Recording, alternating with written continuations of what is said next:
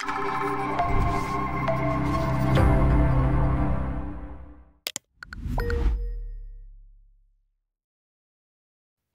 I'm Gena, and today I'm going to be walking you through how to use Object Explorer. Something I often get asked is, if I want to quickly answer a question in Foundry, what app should I use? Well, Object Explorer can be a great place to start.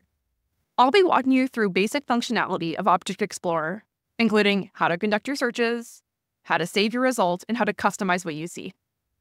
Let's get started. Starting from wherever you are in Foundry, you can type Control-J and search for Object Explorer. And if you see that purple magnifying glass, you're in the right place. So click on Object Explorer. And here we are in Object Explorer, where you'll be able to see the various object types that you have access to. Notice that the object types are categorized into groups. These groups are something that you can configure in Ontology Manager. So for example, the objects related to dining at the theme park are categorized into the theme park dining group. So let's say I want to learn something about the dining transactions. To do that, I'll go to the search bar and search for dining transactions. Now we see dining transaction, and we'll click on that. And here we see a high-level overview of the objects that are present within the dining transaction object type. The exploration page comes with a pre-configured set of charts to give you a high-level overview of what's going on. So here we can see the distribution of various properties on the object type, such as the credit card type that was used in the transaction, the price tier of the establishment, the total, and the name of the establishment, and more. Now, if I decide to go to one of these charts and click on a value, I can click Apply Filter to filter the objects to meet that criteria. Now notice in the sidebar here, I can see an individual list of the objects that meet those criteria. Before we go any further, let's talk about what just happened here. By adding a filter, I was able to create an object set. An object set is a subset of an object type. The important thing to know about an object set is they're not static. An object set is a collection of objects that meet a certain criteria, meaning it's dynamic. It might be helpful to think about an object set like a SQL query. It's almost like we just wrote a SQL query that says something like, select all dining transactions where dining establishment name is pure signed pedo reps. So that being said, when we get more data, our results might change over time. So keep that in mind as we move forward. Now at this point, I can click on any of these resulting dining transactions, and I'll see an object view. This is a more visual representation of a single instance of the dining transaction object type. Note that this view here can be extensively customized using workshop modules to provide the experience that you want for your users. So if I click back to this other tab, I'm back on the exploration page. Now, if I want to get rid of the filter condition that I just applied, I can hover over where it says keeping dining transactions matching one value, hit that minus sign, and then I'll get rid of it. Now, let's say I want to answer the question, which dining establishment has the most revenue? Now, none of the charts here will actually answer that question for me. So to answer that question, I'll need to add a new chart to this exploration page. So if I scroll to the bottom, I can hit Add Chart, and here I can select various properties to add as charts to this exploration. So let's say I want to add the total transaction. So if I search for total, it will give me a chart. But this is the same chart that I have up here. So let's see how I can get more out of it. If I hover over the top of the chart and hit the cog, I have many different options for how I can make this chart look. Right now, it's a distribution. If I wanted to, I could also stratify this distribution by another property, say the dining establishment name. I can also display this as a single statistic. So if I hit single stat, then it will show me the sum or whatever aggregate I choose of the total property. Now in our case, the question that we want to answer is which dining establishment is pulling in the most revenue? So once again, we'll hit Configure Chart, select a stats table, and the stats table will give us a collection of statistics about this property. Now, if I want this to be more granular, I can hit Group By and say Group By Name, which will show me these statistics broken out by dining establishment. So now we've created a chart that can answer this question and is more useful to us. However, we still have some other charts here that might not be what we need. For example, the transaction ID doesn't really add very much information for us. So if we want to get rid of it, we can just remove the chart.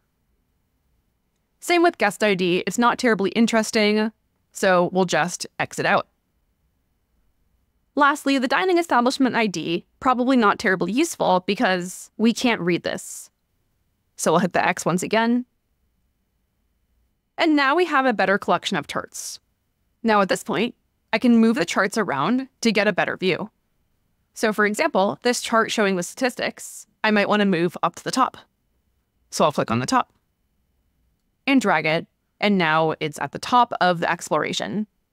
Note that this is just one view of the dining transactions. If I click on results, I can see a more tabular view of the results. Note that if I apply filters using the exploration page, they'll apply here too. Sometimes you won't see all of the columns that you want to see in this view, or you might even see too many. To change what you're seeing here, you'll go to the cog in the upper corner, and here, you can hide or display columns as you please.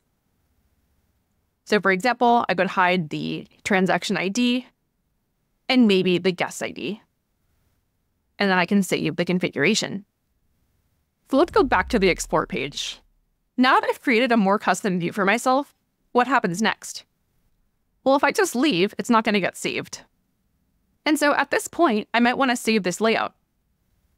I can do that by going to Custom Layout up here and save my current view as a new layout. Now, let's take a second to talk about what a layout is. A layout is the first thing that a user sees when they look at this object type in Object Explorer. So that means that they can either see the exploration, which is the more graphical view with the charts and the distributions, or they can see the results, which is the more tabular view. So in this case, the first thing that we're going to do is set a name for this layout. And now we choose the initial perspective. Do we want to start on the Explore page, which is this one, or do we want to start on the results? That's the tabular view. For now, we're going to keep the initial perspective as Explore. And now we can choose who we set the default layout for. So the question is, do we want to set this as a default layout for all users or just ourselves?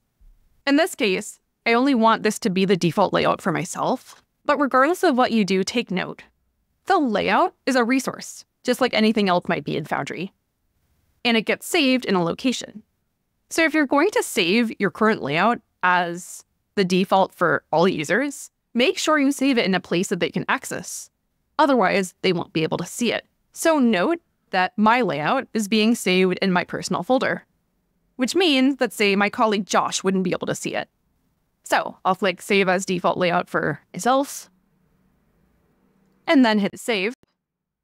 So now let's say I want to answer another question. Where are the guests who are spending more than $200 on a single transaction from? Are they local? Are they international?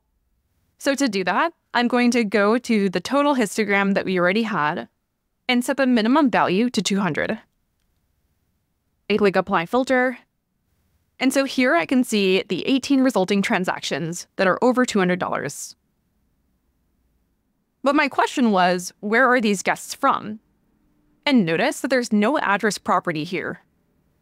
But there is a link between dining transaction and guest. And so to answer this question, I would go to the linked object guest and click on guest. And now, as you can see in the top bar, I am looking at guests that are linked to dining transactions where the total is greater than or equal to $200. And so I can see that the vast majority of guests who are spending this much money at the theme park on food are national. So now that I have a resulting set of objects that I'm interested in, let's say I want to return to these results. So I have the option to save my results. And so when I hit save, I can save objects as an exploration or as a list. So let's go through what the difference is here. So if I save the results as an exploration, that means it's dynamic. An exploration is a set of criteria so that when you get new data in, your results might update, whereas a list is static. Let's say I want to save this as an exploration.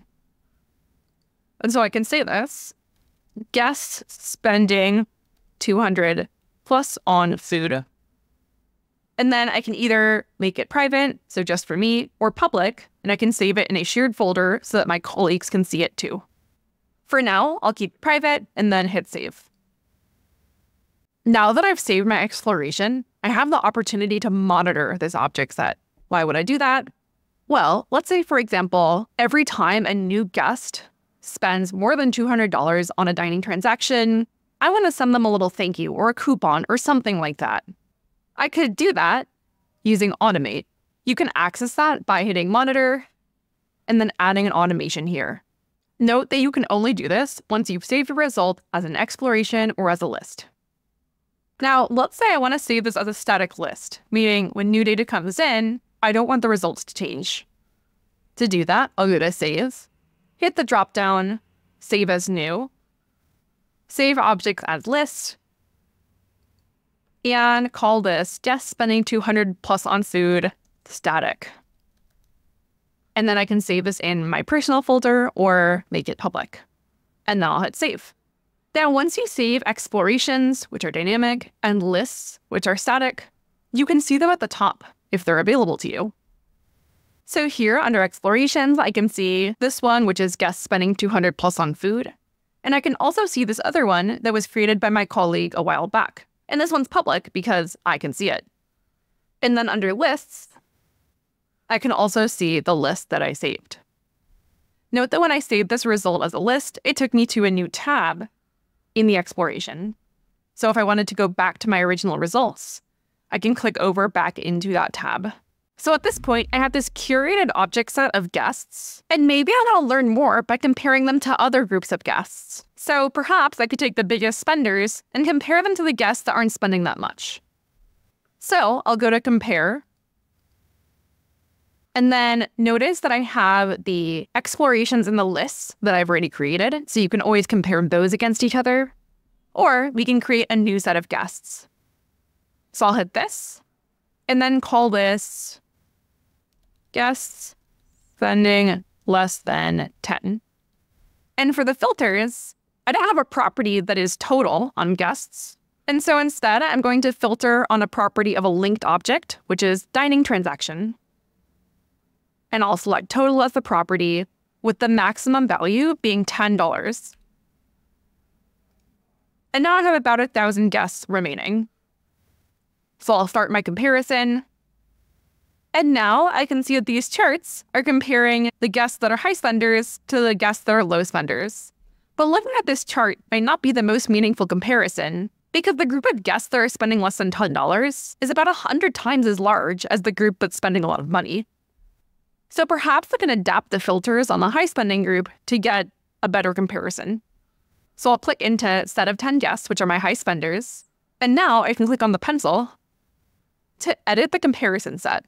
And so I'll call this guests spending more than 75. I'll click on the filter pill and change the minimum to 75. And now I have a much more reasonably sized set to compare to the low spenders. So I'll create a new comparison set. And now you can see I'm comparing the guests spending more than $75 and the guests spending less than $10. So I'm not seeing any meaningful differences in, say, the distribution of addresses. What I do notice, though, is that the guests that are big spenders on food seem to be taking fewer total rides. And the ones that are spending less on food are the ones taking more rides. So that's our comparison of two object sets. And now I'll go back to the original exploration that I started with.